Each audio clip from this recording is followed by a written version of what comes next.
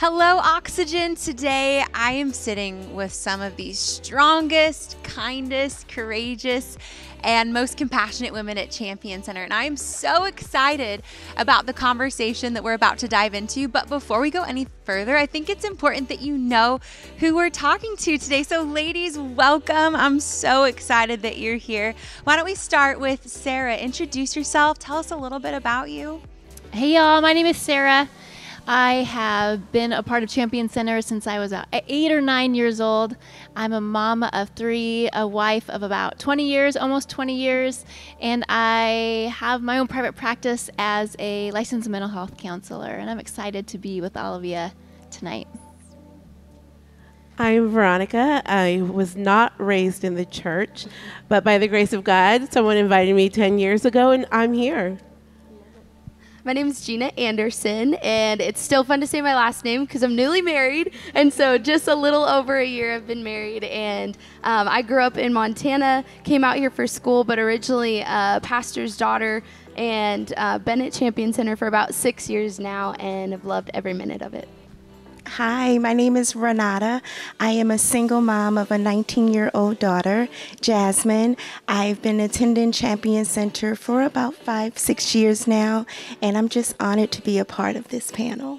Well, thank you, ladies, so much for being here. I know each and every one of you bring something so unique and special to the table. So I'm excited to dive into our conversation. And today we're going to be centering our time together about what it means to be a woman of grit and grace according to women in the Bible. So we're going to be looking to the Bible about examples of womanhood and what God says about the strength of a woman. Because let's face it, women, we are awesome. We're incredible. You are incredible. And so I'm going to go ahead and get us started with Sarah. Sarah, who is someone in the Bible that you just really resonate with? Yeah, I chose to talk about Sarah, not just because she has an amazing name, but I feel like she is pretty gritty and grace-filled. This woman had a baby at 90 years old, y'all. I'm pretty sure she was well into menopause, so I'm not so sure about that. But she also had a disbelief in what God was asking her to do. So much disbelief that she laughed at God and actually decided to take matters into her own hands, offering her servant to her husband so that he could have a child. She felt unqualified, she felt unfit, and I can relate to that. That's something that I have to wrestle with day in and day out, feeling unqualified as a mama, feeling unqualified as a wife, and I think what's loudest in my head is feeling unqualified in my profession. As I mentioned in my intro, I'm a licensed mental health counselor, and God tries to shut down those insecurities daily, and he's done some things in my life to show me that I don't get the final say, that he gets the final say. In the last year alone, I've been invited to sit on panels with experts in the field of mental health and the Christian community. A couple years ago, I was asked to be the national director of Celebrate Recovery. That's over 35,000 locations that he's tapped me and said, "You're it." I only have a master's degree, and there's far more educated people in my circle, more highly decorated, more wise people. And I question him. I question why. But I made an agreement with God that if he asked me, I would say yes. And this has not been easy. Wow. I still beg and I plead and I tell him no. I say yes when I get the service plan saying you're going to be on Planning Center. Every single time I'm shaking in my boots, but I'm thinking a lot like Sarah. And she's saying to God, "God, look at my 90-year-old body. How am I going to have this baby?" But God, God is not limited by biology, right? And so I'm learning that he is who qualifies me. It's not my degrees. It's not the letters after my name, that I may question him or think that he's making a mistake, but I will continue to trust him and I will continue to say yes. Sarah, a lot like me, carried fears and doubts, but God still chose her to be the mother of nations, chose her to have this lineage, this royal lineage. Our Savior of the world came from Sarah's lineage. Wow. You know, I believe it was because of her eventual faith that gave her the strength to have her baby. And I think that Sarah's story shows us that no matter who we are, Sarah actually came from a pagan background. No matter who we are, no matter where we came from, that our faith and God's power, we will be able to fulfill. We will be able to walk in the purpose and the promises that God has for us. And that's so encouraging to me as I walk through these feelings of doubt and insecurities. Oh, that's so good. I mean, let's talk about grit of a 90-year-old woman having a baby. That is gritty. That is gritty. And what I think is so beautiful about that story is it demonstrates that age is not a disqualifier for God. Right. Because you look all throughout the Bible, and God used people on both sides of the pendulum of age. Yeah. You know, so often we can say, oh, God, well, I'm too young, or I'm too old. But that doesn't matter to God. You know, we even look at Mary, the mother of Jesus. The Bible says she was a teenager when an angel visited her and said, hey, look here, Mary, you're going to birth the Savior of the world. And what I'm amazed by her response, I was actually just reading her story the other day. This is how she responds in Luke 1:37. She said, behold, I'm the servant of the Lord. Let it be done to me according to your word. And the fact that she had the grit to accept God's plan for her own life. And that takes courage. That takes strength. So age is not a disqualifier for Jesus. Amen to that. Renata, you told me that there was a woman in the Bible that you connected well with, and I would love to hear from you who that is. Yeah, so the woman that I can relate to that resonates with me is the woman with the issue of blood. You know, and I think about how she crawled to Jesus' feet, and she said, if I can just touch the hem of his garment, you know I will be healed. I know I will be made whole. And I don't know about you guys, but so many times in my life, I've been so desperate for Jesus. I've been desperate for healing. I've been desperate for, you know, family and relationships to just come to Christ. I've been desperate.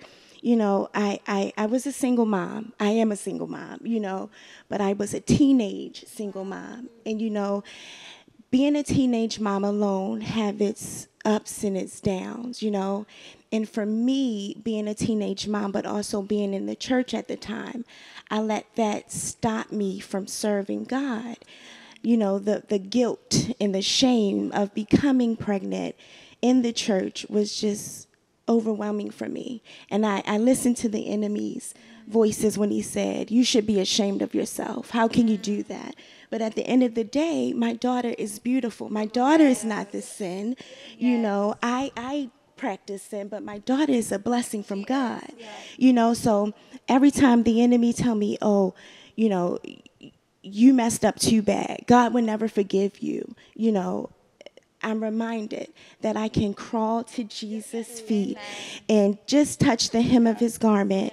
And I know from the woman with the issue of blood, she didn't care about what people thought of her.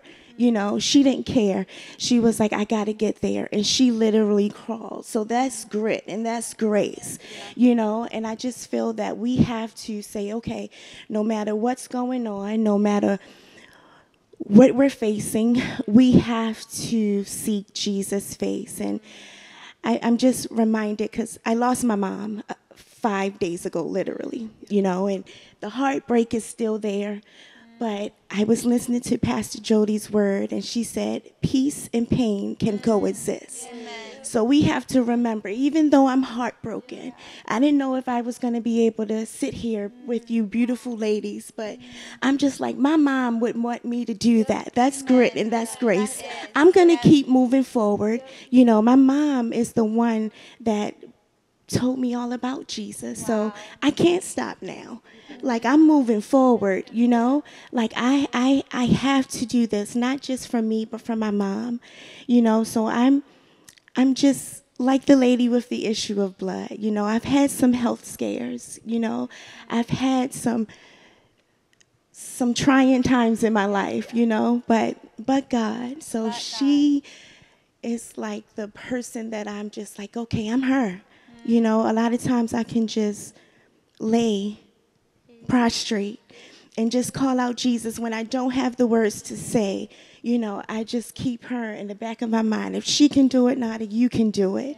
So, yeah, That's beautiful, Renata. Thank you for sharing that. And I know when we were talking about this woman in the Bible, it's so interesting because we know her not by her name, but the woman with the issue of blood. And I think sometimes when we go through life's hardships, maybe the world can label us by our issues, but we serve a God who is a chain breaker, a stronghold breaker. And when he looks at us, he doesn't see our past. He doesn't see our sin, but he sees us as a daughter of the Most High God, and that we are qualified and that we are called because of who Jesus is and the sacrifices that he made. And so I'm so thankful for your story, because your story in itself, Renata, is a story in the making of God's grace and God's redemption, and how he can take hard things but turn it around for the good for those that love him. And that is biblical. Read it in your word. Veronica, when we were talking, I feel like the story that you were drawn towards had a similar spirit to Renata's. It was another woman in the Bible who was desperate. She was desperate and in a time of need. And I loved hearing what you had to say about that. Yeah, so the lady that really resonated with me was the sinful lady with the alabaster perfume.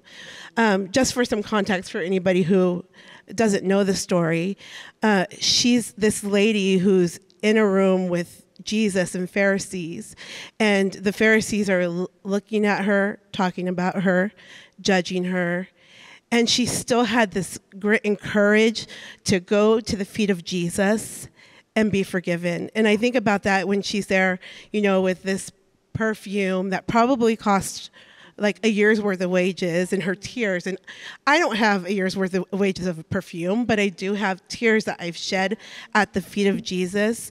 And I was that sinful lady. I was the sinful lady who had so much mess, and I didn't know if I was able to go to the feet of Jesus and ask for forgiveness. Like when I say I have a laundry list of sin, I have it. You think of it, I did it. I was molested at a young age. I was promiscuous, children out of wedlock, met my husband, and he was married, and I still continued to have that relationship. But by the grace of God, you know, I found out that even through that sin, through that mess, that I can lay at the feet of Jesus and tears in my eyes and ask for forgiveness of what I've did. And the great thing about it is that it just didn't end there. It didn't end with me just having the courage to lay at his feet. But God has did a miraculous thing in my life. I am no longer that person who hides that guilt and shame and is like, you know, I could be that person, but I'm not because of Jesus. My life is totally different. I'm in a wonderful, amazing church. I have a marriage of 10 years to my amazing husband. I have 5 children. Yes, that is right. 5 children. And they love Jesus. And I never would have imagined that I would be working at the church. Never would that have ever crossed my mind. And I think one thing I would encourage other women is that if you're living in that sinful life and you feel like it's too messy to lay it at his feet, it's not. Like, you still have time. You can give it to Jesus and lay it at his feet with those tears in your eyes, and he's going to forgive you. And that's the great thing about Jesus and what he's did for me. Yeah. What I hear you saying, Veronica, is having the grit to come to Jesus even in our brokenness, even in our mess. You know, you hear that saying that we don't get good and then get God. We get God, and because we get God, then we get good. And that's available for us today. But it takes guts. Yes. I know when I've been in seasons where I feel like maybe I'm not hitting the mark, I've found myself internally maybe going, okay, God, like, I love you. Okay, bye. Like, honestly, just being transparent, distancing myself because of the shame and because of the condemnation, when Jesus is like, no, I want to love you in the mess. I want to love you through it. But it takes courage. Yeah, and I've had to remind myself even about that now, like even times where I feel like, you know, if I mess up as a mom or I get it wrong, I'm like, no, like it's okay. Like Jesus still loves me. He still chose me. I'm still their mom, and I'm still the one that is going to love them through it. And God's going to see me through it no matter what. I'm so glad you said that, because sometimes I think it's a daily battle. It is not a one and done. All right, I'm good for life. Let's take this thing on. No, you know, the Bible talks about the renewing of our mind daily, and to remind ourselves, okay, yep, this is maybe my past, but Lord, this is where you're taking me in my future. And that's hard work. That takes grit. That's beautiful. Yeah, I was going to say the woman that I chose was Ruth. And what I love about Ruth is she had to choose to do the hard thing. And Ruth lost her husband, her sister-in-law. Also, they were brothers. They both passed away. And Naomi, the mother, was saying, go back home. And Ruth said, no, I feel called to you. I feel called to stay. And I mean, even personally, I grew up in small town Montana, came out here for school, and it would have been easy to go back home. It would have been easy to gravitate back towards what was comfortable, but I knew that God was calling me to the hard thing. And I look at the life of Ruth, and that she was so confident in what God had called her to do that she stepped into that hard thing. And I think one thing I've learned just through all seasons of life is that when we provide the grit, God provides the grace. So good. And so we have to show up. My mom puts it this way, take the next step. Just do the next thing. And so when we provide that grit, God always provides the grace. And I'm kind of a nerd, and so I went and looked up some of the words that we're talking about. But the first one is grace. And I realized that grace is both a noun, but it's also a verb. So grace as a noun really is this like unmerited gift that allows us to be sanctified. It's what washes away the sin. But then you have grace as a verb. And so that grace is God adorning us almost with strength, and adorning us with this spiritual authority to be able to take on those things in our lives. And so it's a both and. We're receiving this grace, but then we're also graced to face the things that we come in contact with. And I think that's what leads to grit, which I've really found to be just this like parallel of resilience. And I think about like glass. If glass gets hit, it's going to shatter. But resilient would be something that gets hit, and it might, concave a little bit. But then once it comes out, it goes back to its original form. It bounces back, which made me immediately think of Jairus' daughter when she passed away. And Jesus walked in and said, Talitha cum, rise, little girl. Get up, little girl. And I look at that situation where she got hit, right? Like she actually was dead. And Jesus could have walked in and said, be healed, little girl, but just rest. Just lay there and come back slowly. But he didn't. He walked up and he said, rise up, little girl. Like, get up. You're healed.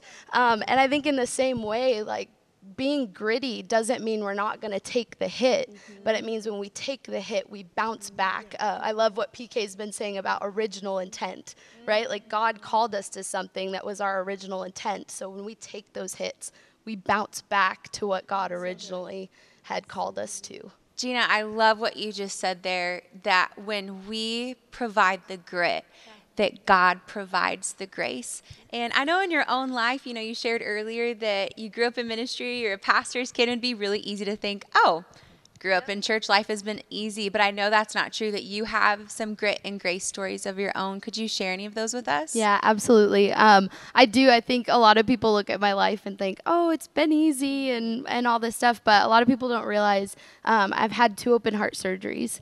And so I was born with a heart defect.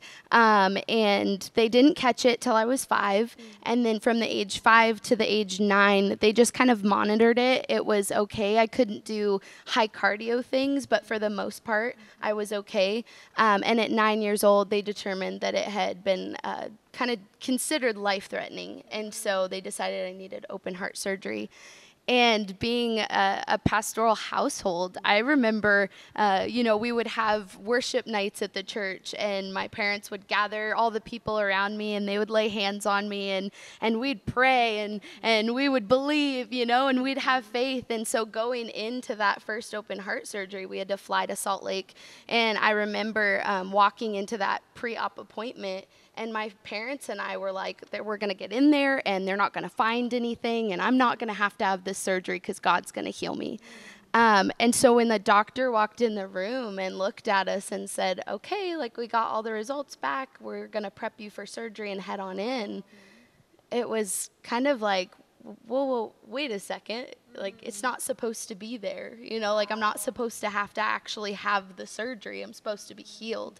And at that age, at 9 years old, I don't think I really understood what was going on, but I just remember the disappointment in my parents' faces of why God, and so we made it through that, and I recovered, and then 5 years later, it was back.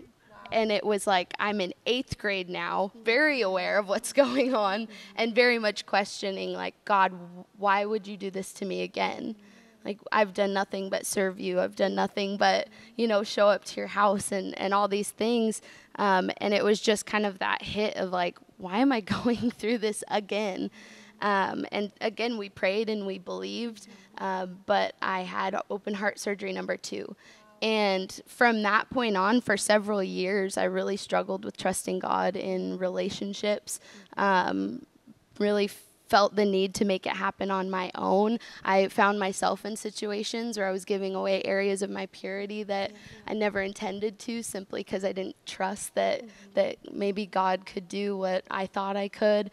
And it really took being able to step back and realize that God has graced me for this life, and that I had to, I said it earlier, but take the next step. I had to be a little bit gritty, and I had to know that I've taken some hits in life, but God doesn't call us just to, take those hits and we're done, we're out. No, we take the next step. We keep going, and we know that God's given us grace for this life that we live. And, we're not perfect, and we walk through things. Veronica, you've walked through things. And I know sometimes we see life one way, but God says, nope, I'm pulling you up.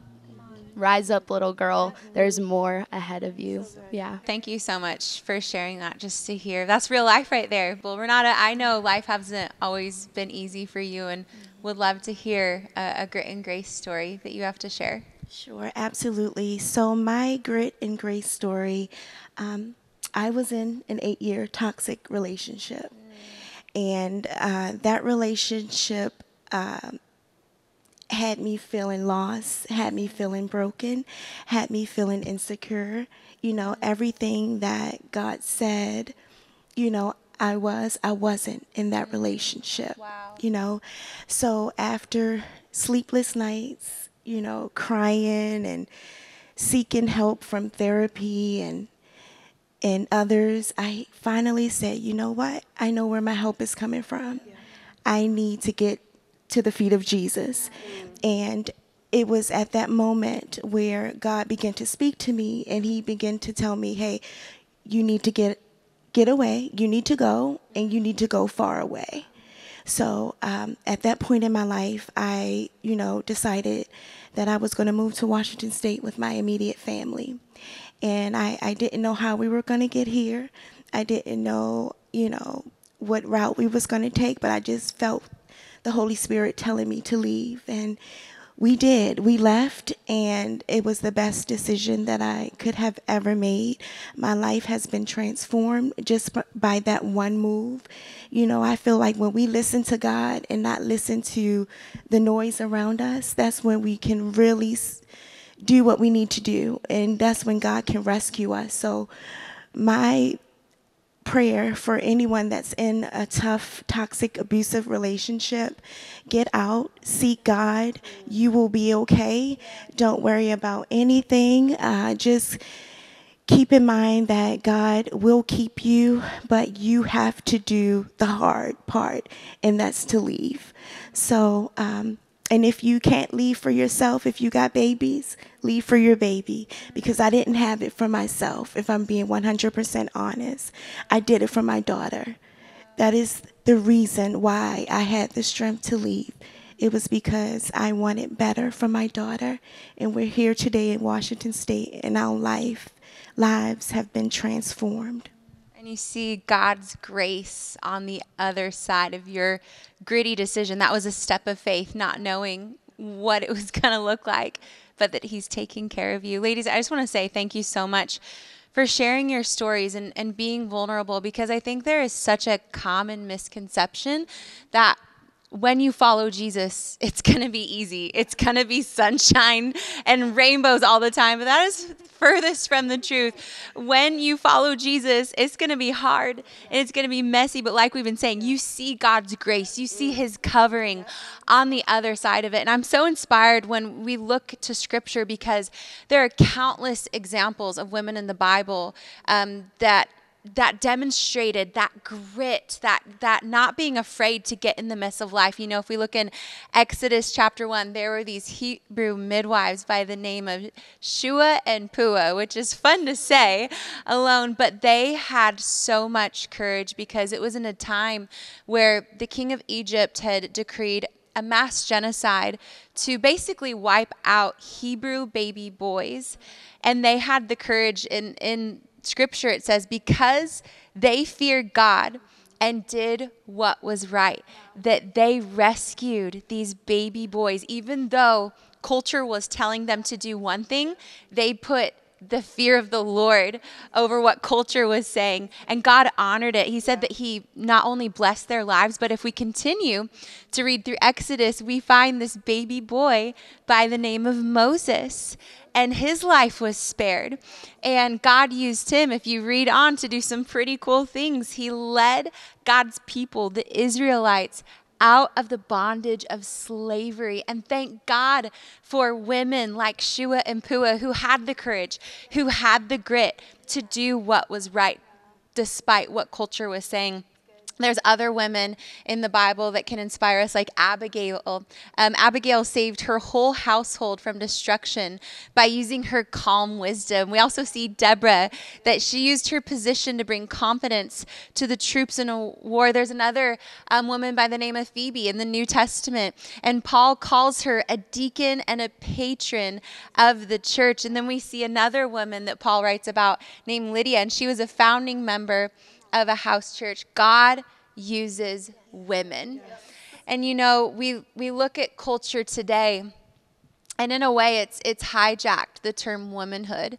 And it's so ambiguous, it's so vague. Sometimes it can feel gray and a little, you hear the word socially constructed. And well, what does womanhood mean to you? What is your truth? But God, when we look at his word, God makes it so clear what womanhood is, what he's called us to be as women of God. You know, sometimes in church culture, we can put what a godly woman means in a bit of a box. For example, if we read Proverbs 31, oh my goodness, what an amazing woman she is. But it doesn't stop there. We don't, as women of God, have to be perfect and polished all the time. A woman of God means, you know, we look at the characteristics of the women we just saw, and they chose his plan over their own. I think of Mary. She was a teenage girl. She didn't know she was going to birth the Savior of the world, but she said, not my will, Lord, but your will. That's grit, that they had courage, that these women of God made sacrifices even when it risked their own lives to do what was right. That was grit. And because of their grit, God graced them to do what he had called them to do. And so our prayer is that everyone hearing this today know that where God has positioned you, that he has called you, and if we can step out in faith and have grit, he's going to grace us to do what he's called us to do.